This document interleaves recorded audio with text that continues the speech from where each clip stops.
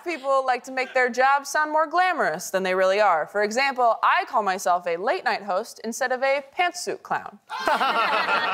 TikToker Queen Allie provides another such example of this. I was talking to this guy, and he was like, I travel for work, and I found out he's a DoorDash driver. No, dude. That's not... No. He does travel. He's literally telling the truth. Who cares if it's between a Taco Bell and a frat house? That's travel. Yeah.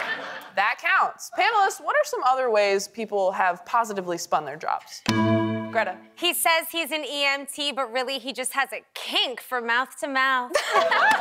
There we go. Joel. He says he's a culinary Imagineer, but he's a sample boy at Kroger. Sandy. He says he's an entomologist. Give me a break, bro. You just like bugs.